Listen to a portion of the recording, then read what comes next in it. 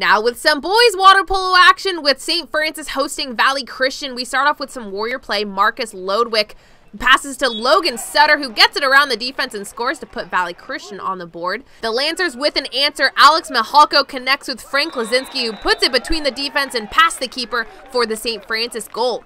Ryan MATARANGAS to Christian Wise, who hits the net to give Valley Christian a 3-goal lead to end the first and second quarter. Trent Itow doing it all by himself, staying in control, and it's good. It's 5-1 Warriors. St. Francis trying to keep up. Hudson Pack finds Nathan DUCHEZ in the hole. He scores to cut the deficit to 3, but the Warriors are too slick. Itow to Sutter, who pops it in, and he's pretty happy about that one.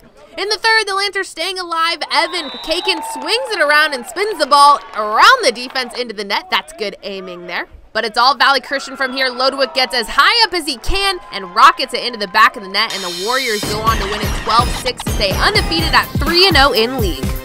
Hi, I'm Lucy Wiedemeyer. And I'm Keith Andry. And we are both brokers with Serena Group.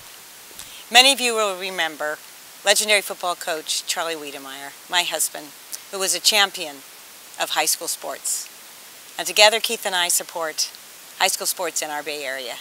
Hi, Ed Graziani, a founding member of the Serena Group. I'm proud to support high school sports on the 49er Cal High Sports Report.